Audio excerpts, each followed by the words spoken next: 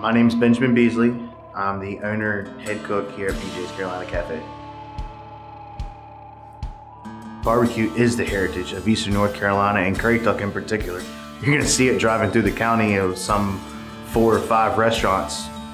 All of them are serving barbecue, even if they're not specializing in it.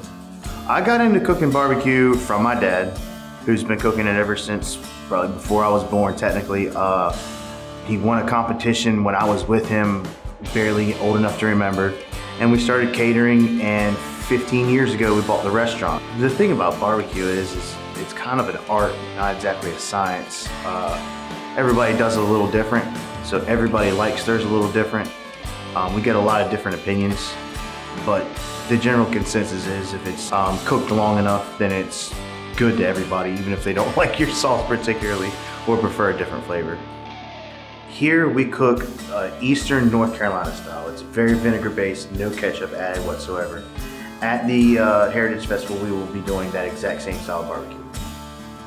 We do ours very simple when we cook our barbecue. I don't put anything on it to start with.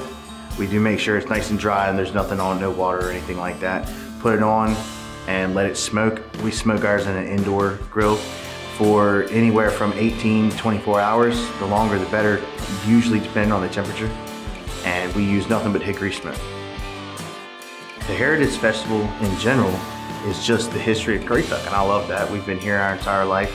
It's just an Eastern North Carolina thing. I understand it. Everybody you know here does barbecue, and everybody does generally the same kind of barbecue here in Eastern North Carolina, so it's good to have those people voting.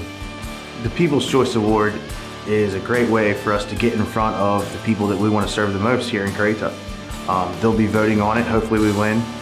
Even if you don't, you're getting your barbecue out there in front of the people that really matter. It's gonna be a lot of great competition out there, but I hope you come and vote for me.